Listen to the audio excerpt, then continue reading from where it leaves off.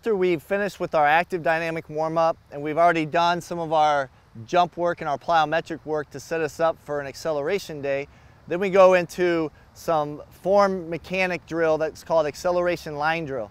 This line drill was actually developed by a colleague of mine named Vince Anderson from Texas A&M University. What this does is it really focuses on applying proper mechanics, applying the foot in the proper position so that it sets our rhythm up every time we sprint down the track, so that we're always doing the same rhythm, the same type of mechanics to make sure that as we get faster, more explosive, we are able to run a lot faster down the road. It's still, the main objective here is to set you up from the beginning of your race to have proper mechanics so that later in the race everything comes together. So I'm going to have Ray start from a standing position. We call this a two-point position. This is how we start our season at the beginning of the year, is we start everything from a standing position. We make sure that we set up with one foot right on the first line. So our first line is actually the yellow triangle here. And we start with our toe that extends over that first line. Then our measurements are designed to gradually increase as we build down the track. We always tap our heel, just like we do in our warm-up, slide our foot out, and then get that front knee bent so that we put majority of our weight over that front leg. We always want to make sure we start with our body in a leaning position. Now, as we do this, we're not just leaning at the waist.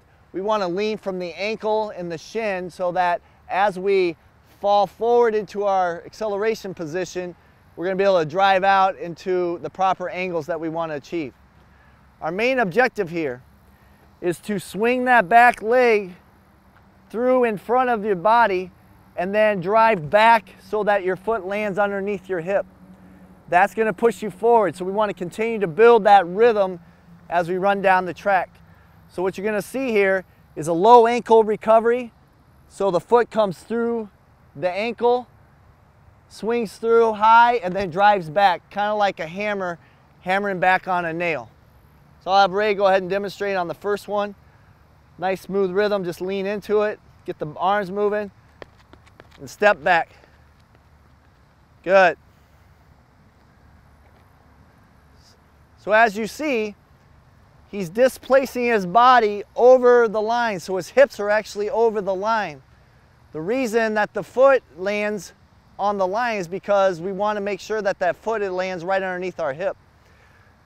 We want to make sure that we're focusing on hip displacement, not just swinging and landing the foot out in front of our body. Yeah, our foot might land on the line, but we're not in a very good position. So our main objective here is to displace the body so the hips are over top of the line, and then our foot swings back and lands underneath our hips, which happens to be where the line is set up. As you can see, the lines gradually separate longer and longer and longer to account for the longer stride pattern that we have as we build down the track.